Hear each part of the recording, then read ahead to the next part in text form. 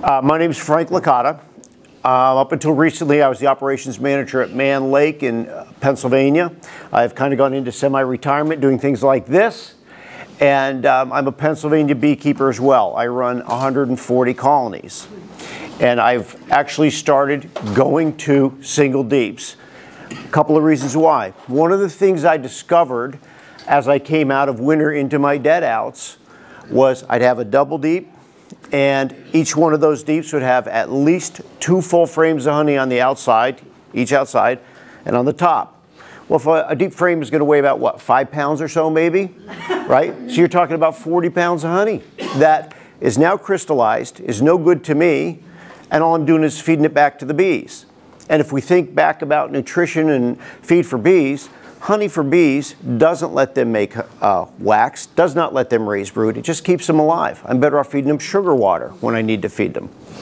So I decided to go to single deeps, and there's a process to it. Now, one of the side benefits of running a single deep is the weight as well. I look around this room, I see a lot of gray hair like I have, and we're getting older and not as strong as we used to be. Having to lift that deep on top to get to that bottom brood box is a lot of work. Most of us work alone or with one other person. So that side benefit of making it easier to do our bee work lets us get into that bee yard more and do the things we need to be doing. And it trickles all the way down to treating for mites. Now we don't have to worry about treating 2 deeps for when it comes to mite treatments. Maybe we're only doing 1 deep. So how do we go about getting into a single deep? Well, if you come into spring with an overwintered colony and it's already in 2 deeps, it's easy. We let them get established a little while. We do our split. Maybe in our box we split without the queen. We put a caged queen in there and get them going.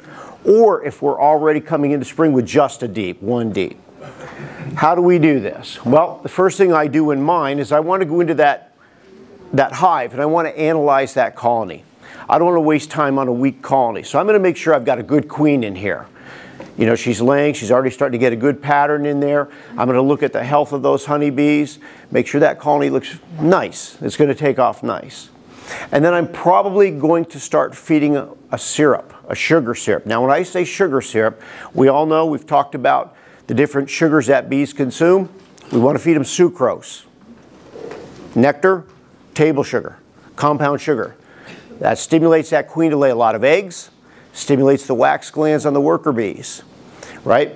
That's what we want to feed them. If we feed them honey, we just put honey frames in there, they're not going to do either of those things. They're going to need nectar to do that. Honey is basically to keep our bees alive in the wintertime, put fat bodies on them, store honey in the hive. So we want to feed them sugar water to get them kicked off. Maybe we need to feed them a pollen substitute if there's no real pollen available, but from my experience, by the time these bees are starting to go, there's enough pollen coming in. We do not need to feed them that pollen substitute. So we're going to end up with a configuration like this, if we have our single deep. So is that all we need to do? Absolutely not, because this situation right here, our hive is going to swarm on us. There's just not enough room in here in the springtime for them to bring in. They're going to be bringing in a lot of open wet nectar. They're going to be bringing in a lot of pollen. That queen is going to be laying a lot of brood in there. It's quickly going to get very congested in here. So we want to get rid of that feeling of congestion so they don't try to swarm on us.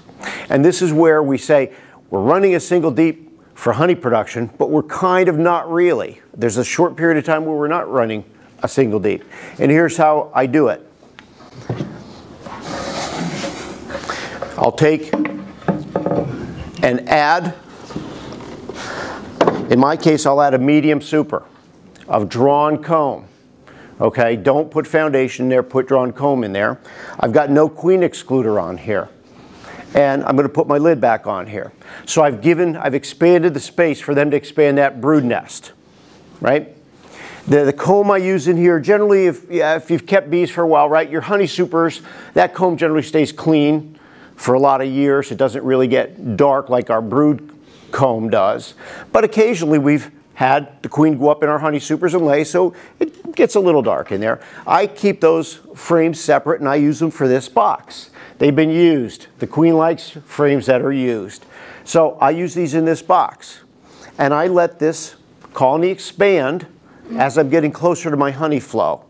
Now, as we come into the honey flow, I've now got brood down here. I've got brood up here as well, maybe some pollen. And so they've expanded up there. My honey flow is going to start in earnest. Once a honey flow starts, our bees don't want to swarm at that point. They're busy bringing in nectar and making honey. If you think about it, when your colony swarms, it usually swarms maybe right in the beginning of the honey flow, but they started that prep weeks ago. They knew back then. Well, by doing this, we've kind of eliminated that swarm pressure, hopefully. Now, I'm going to come back here and I'm going to break this down to a single deep for my honey. How do I do that? I've got to get the queen out of here. Now, there are multiple ways. We can go through each frame, make sure she's not in there. We could shake the bees off. We could use something like a fume board. If anybody's used fume boards before, you spray it with something a scent the bees do not like, and we could put it on top of here for a few minutes. We come back, this is basically empty. I'll pull it off, and I may still look at the frames just to make sure that queen is not there. But we get the bees out of that super.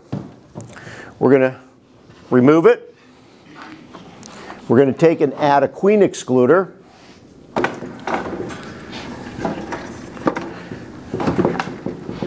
And we're going to put it back on. Now, this is where, I always say, we go back to our biology of honeybees, because people say, well, now you've got brood up in your honey supers. Down here, I believe, your honey flow is approximately 6 to 8 weeks. Is that true? Something like that? Mine up north is a good 6 weeks anyway.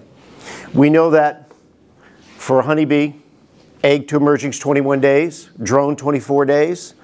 Well, if you've done this maybe the first or second week of your honey flow, when it's coming in good, you do this, 21 days later, or 24, there's going to be no brood in here.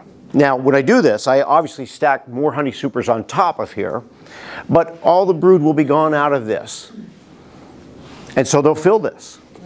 So we come in through the honey flow, and we just add our supers and we let them fill it up. As you can see in the picture, that's how we started, and then we moved it. Now, when we come into our honey dearth, right, the end of the flow, we're going to remove our honey supers. And this is probably where down here you may have to do it a little differently than I have to do it up north. I'll remove all my supers, and I will go back to that single deep. Bees in a dearth are not generally going to swarm. They need incoming nectar, all of that. When there is a dearth and I've got no nectar coming in, that brood nest starts to shrink. So that swarm pressure is off. As long as I don't overfeed them, I will generally give them a little bit of sugar syrup, possibly, to keep them raising some brood. But for the most part, I can run most of the season like this. And I was a little skeptical when I started doing this, thinking, how is this going to work? And I'm used to having 5 to 6 frames in the middle here filled with brood, and I've got honey on the outside and all of that. When I went in and inspected this box, it was wall-to-wall brood, all brood. There was almost no honey down there, no nectar. Well, the bees they know. They move it up, they bring it back down when they need it. And it seems actually kind of more economical for them. They make the best use of this box for their brood. And it's worked out well. So we get through the season. Now in the fall, you have a fall flow down here, I assume. You've probably got 2 options. One option is you could put a second deep on here, let them expand into it. That, come the next spring, gives you the option to split that colony. Or you can go into winter just like this. But you've got to keep them fed. You got to make sure they have enough in there. Up in the Northeast, we get a long cold winter. I cannot feed liquid syrup through the wintertime. I've got to get enough on them when I put them away for the wintertime. And there's a couple of ways we can feed our bees. One of them is with a sugar-based candy boards or fondant or something like that. I like to, I take my old boxes when they get old and ratty, and I'll rip them on the table saw, and I'll make shims like this. So I can put them on top of my colony, and I've got a spacer underneath here, space where I can lay, fondant patties, winter patties, dry sugar on cardboard, anything like that. So that'll get me through winter that way. But before I go into winter with them, I want to make sure that as this brood nest contracted, that I backfilled all those open cells with honey, right? Now, when we make a syrup for our bees, you hear people say, oh, 1-to-1 sugar, 2-to-1 sugar. All that stuff, it does not matter in the springtime. We got a lot of time. In the winter, I would say we're on the clock when we're in the fall. We're getting those shorter, cooler days. The bees have to dry that down to 18.5%, right, and cap it for the winter time. So you want to feed as thick of a syrup as you can. So if you're feeding a sugar syrup in the fall, you want to make it as thick as you can. Personally, I feed a commercial syrup. This one happens to be the one that Man Lake makes. It's 77% solids, so it's very low in moisture. The bees don't have to dry that down as much. And I'll go down my colonies, and I bucket feed for efficiency for me mostly. I drill a hole in the top of this lid, and I'll fill this with a heavy, heavy, thick syrup, put it on here, and let the bees take it. They can get to it 24 hours a day pretty much. Doesn't matter if it's dark, light, raining, cold. They can get to that and fill it up. And I'll check them every once in a while to make sure they're putting weight on that colony, because I want that colony filled. Once we get past, up in the Northeast, once I get past September, beginning of September, my bees are not going to swarm. I don't have to worry about, feeding them too much and causing them to swarm. Down here, it's a little different. And now, because your winters are much shorter and much warmer, you can easily do this, right? You could feed probably liquid. Some of you could probably tell me how often, how late in the season you could feed a liquid feed.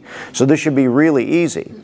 And like I had said when I started this, the main goal of this is maximizing my honey production. I can average 60 pounds or so of honey off of my colonies. When I switched to this, I went right up to 100 pounds. And at first I had to think about it. Was it just a better year? Was it, what was it? And then I realized it was just, I had those frames that typically were, the bees are turning in, putting honey in. Now they weren't. It was all upstairs. And when we do this, a lot of us are doing this. We're selling our honey. We know this is not a cheap hobby. So what's economically the better decision? Take all the honey you can that you're going to sell at $8 to $10 a pound, and then turning around and feeding them sugar water, where sugar costs you, what, 50, 60 cents a pound. $8 to $10 versus 60 cents, I'll take the $8 every day of the week. So it's an economical thing too. And it'll just, I believe, it'll make you a better beekeeper as far as getting in your colonies more often. We all look at our colonies and go, oh, got to get in my colony today. You're more apt to say, I don't have to lift that deep. I can go in there, work my bees, and it's just a much, much easier way to run your bees. And that's pretty much all there is to it. It's actually very, very simple. At the end, usually during my dearth between my spring and my fall flow, I do go in there and do a few things. I monitor, I take that opportunity to monitor and treat for mites. I'm an Apivar guy. I like Apivar for mite treatments. Apivar is a 42 to 54 day treatment. So when I pulled my supers, my flow ends July 4th. I take my supers off. As I take them off, I'm going in here, I'm putting my Apivar strips in here. My next flow does not start until the 3rd to 4th week of August. And normally you need 2 strips per brood box. Anybody that's used Apivar knows it's not a cheap treatment. Now I've gone from spending 4 strips per colony down to 2. So it's an economical advantage as well. So you got to think about all these things and think about what your goals are in your beekeeping. If you don't care about honey, you don't have to do this. But we all should be thinking about how to do it economically, because this hobby is not going to get any cheaper as we go along. And we all want to probably make some honey, sell some honey. This is just a much easier option in my opinion. And like I said, the fall flow, we're just going to feed them up. Make sure they're fed up before we put them away for the winter. And then winterize. I think you guys are lucky, your winterizing is probably nowhere near our winterizing. We have to worry about moisture. I'm sure maybe you guys don't even have to worry about mice. We have to worry about the mice getting in there.